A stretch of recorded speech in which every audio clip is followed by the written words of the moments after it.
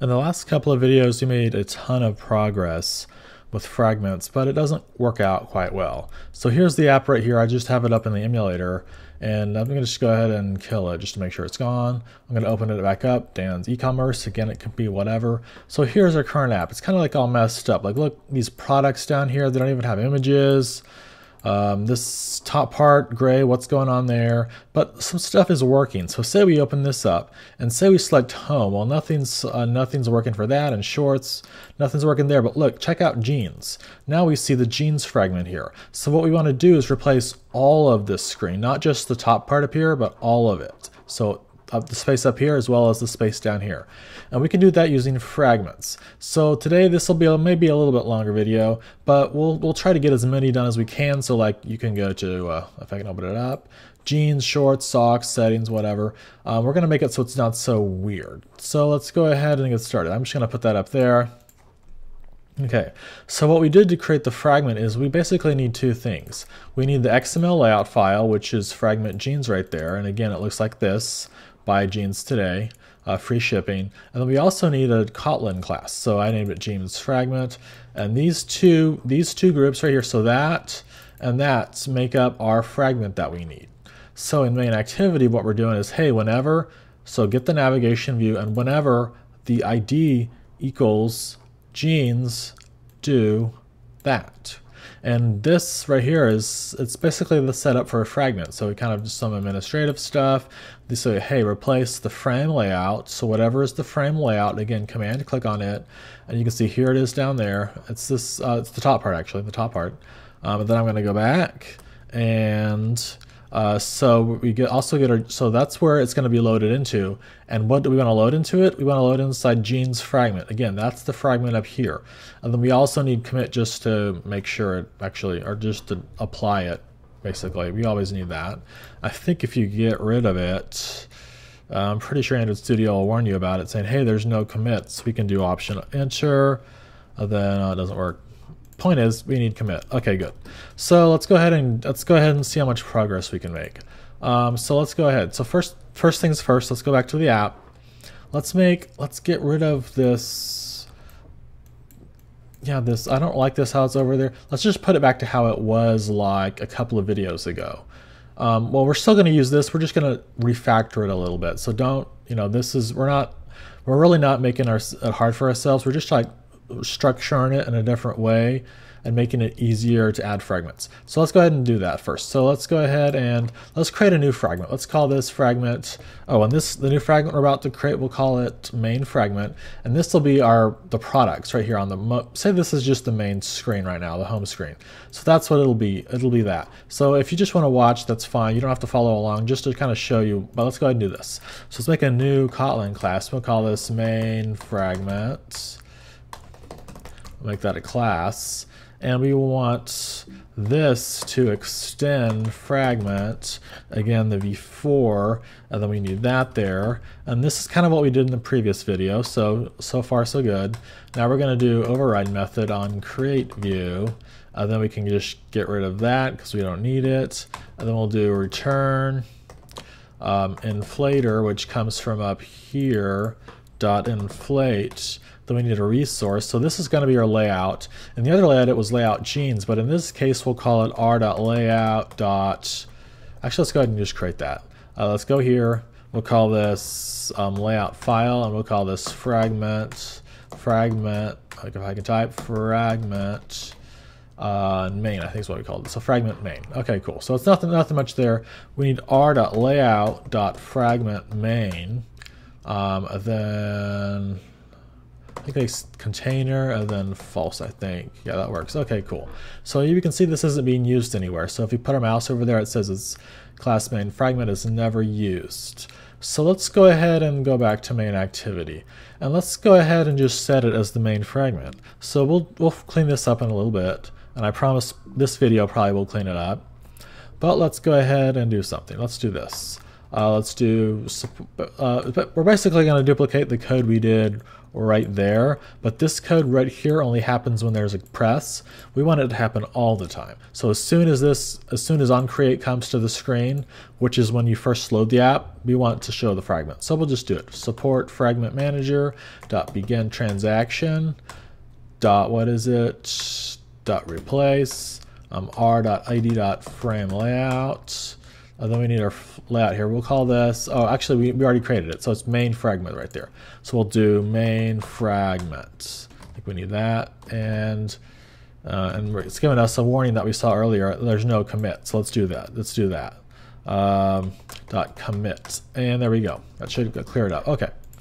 So now let's go ahead and actually, so we have our main fragment here, and just to clarify, that's the Kotlin class. So there's the Kotlin class, and there's the XML, and then there's the XML layout. So those two files, they kind of go together.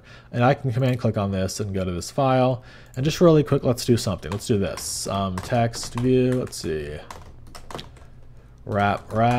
Let's go up a little bit. Text equals welcome home. And let's do one thing. Let's make the text size. Let's make it 32 SP. There we go. Got to save that. Reformat the code. Let's just make the color. We'll make it black, but you can really make it whatever color you want to make it. You can select that and move around. I'm going to cancel out of that because I don't want it. I think it looks good black. Let's also add a little bit of margin. Why not? Let's do padding instead. Padding, we'll do 16 dp. There we are. That's a nice fragment. It says welcome home. Okay, cool. Back to main activity. So as soon as this app gets loaded onto the device, or as soon as you open up the app, it will go ahead and do that right there. So support fragment manager.begin transaction.replace. We have our ID of where we want it to go. And then we have our what goes inside of it, which is, so this main fragment goes inside of that right there. And then commit. So let's just go ahead and run this just to see if this works.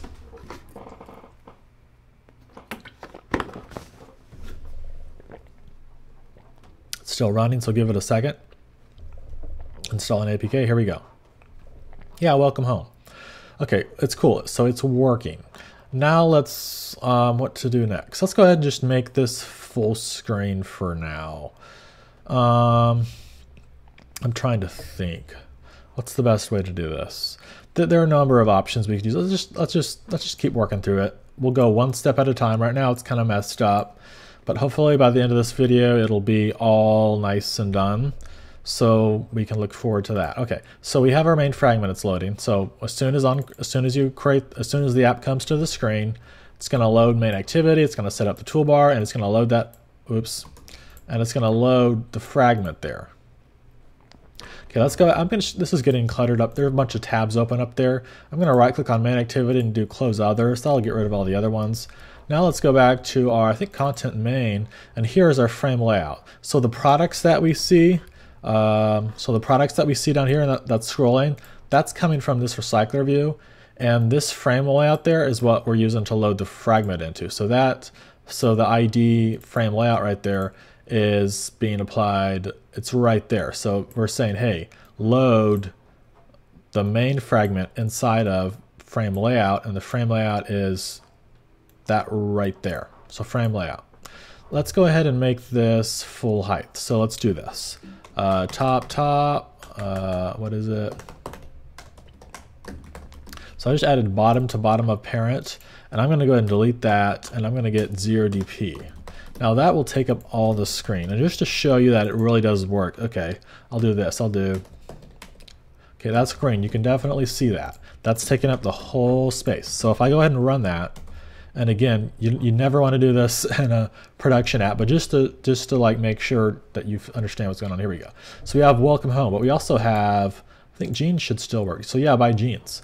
So then hopefully we want to go back to home, but that doesn't work yet. So we'll fix that in just a second. Let's see, what can we do? Oh, I know what we can do. So we have our navigation view, which you've worked on in previous videos, and we're basically saying, hey, whenever somebody clicks on an item, get that ID. And if the ID is jeans, then do that. let's all, whoops, did I mess something up? No, I didn't. Okay. So let's go ahead and just get rid of, let's just get rid of these log statements because we don't need them. And let's just get rid of that because we don't want that. And I'm just going to copy the code right there. I'm going to paste it there. And so basically whenever the ID is jeans, that's working. That's already working. It's replacing the fragment with jeans. But once we select home again, and again, so say once we select home right there, we want to do all of that, which is load. We want to load the main fragment. Okay, so this should work. I'm going to go ahead and run it, and we should be able to switch out the fragments. So welcome home, we can go to jeans, there's by jeans today, and home, there's welcome home. So that's working. Oops, sorry. So we have that. So jeans, you got jeans, home, you got home. Let's go ahead and get rid of the color because we don't need it. I'll just make, it's white by default, so I'll go, just get rid of that line because we don't need it. And one of the things I want to do is what we want to do is, you know that the scrolling recycler view that we had with all those products? That was being loaded right here. So let's take it out of this layout. So I'm going to go ahead and cut that. And I'm going to get rid of a line there. And let's go back into fragment main. And let's go ahead and just get rid of that. And we don't need it. And let's paste in our recycler view.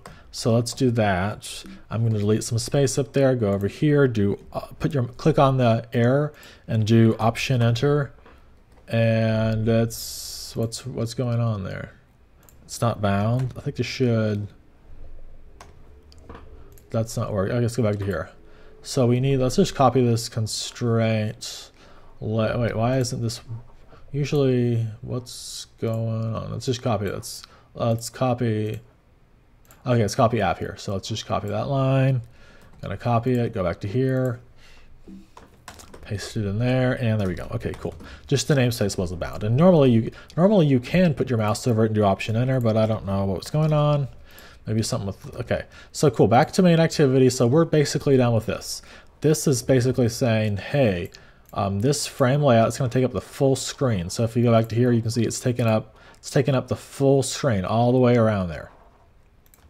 Let's go back to text mode and let's see. Okay, frame layout. Okay, so let's go back to what we were working on. So here's our fragment main, and let's not rename it now. Let's go back to main activity. Now a lot of our code here for the recycler view is not going to work anymore because what this is, remember, this is main activity, and main activity loads activity main, and in here, actually inside of, where were we? Oh, I know what we did. Content. Let's just get rid of. Let's just start over. Just saying. Let's do close others. Okay. So what it's doing is it's saying, hey, get main activity, and our content main eventually loaded this, which was, we had a recycler view here, but now it doesn't have a recycler view. So here is our frame layout. That's all we need. We're just going to load it a different way. So let's go ahead and do this. Action bar stuff is good. Products is good. Let's go ahead and just copy this right here. Sorry, this to there. I'm going to cut it out. Make sure that should be good. And let's go inside of main fragment, and we're moving stuff from main activity to main fragment. So let's go ahead and do this. Let's just inside of on create view, let's paste that in, and it's going to do all of the imports. And we can do, let's Option Enter. And it's gonna, what we need to do is we need to break this up a little bit because we need to have access to this. I don't really know how to explain it well. Basically what we need to do is take this, and I'm gonna do a value up here. I'm gonna do val root equals, and then we're gonna return root. So we're basically right there we just broke it up. So, and so, oops, if I can't. So instead of just returning that right there, we're setting it to a variable, and then we're going to return it right there. But this is important because we can use that root now. So we can do stuff like root dot, and then what was it called? Frame recycler. Yeah, so we have access to that stuff now. So see how this is red? Let's do this. I think this is the way to do it. Root dot recycler view, and then there we go. So that worked. And then this, wait, let's just go to DrawerLayout really quick, make sure I put, yes, the recycler view is in there, and it's called main activity. I'm going to shift click on the title to close it, and now it's complaining about this. This needs to be something else. This needs to be, I think, activity. I think that'll work. I think that's what we're supposed to do.